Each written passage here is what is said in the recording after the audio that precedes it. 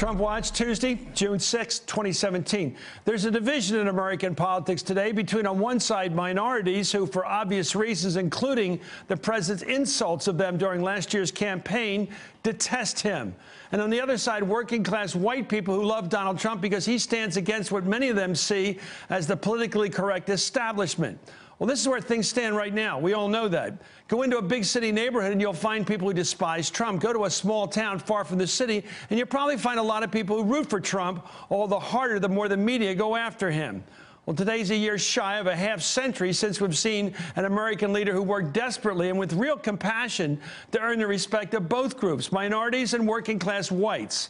Others have tried it, of course, but Robert Kennedy tried it the hardest. He refused to look down on one group so he could allow the other to rise. You could see it in the faces and the salutes of those along the rail tracks when he was taken to Arlington National Cemetery 49 years ago. People looked at him as a patriot, one who has kept faith with the country's greatest values.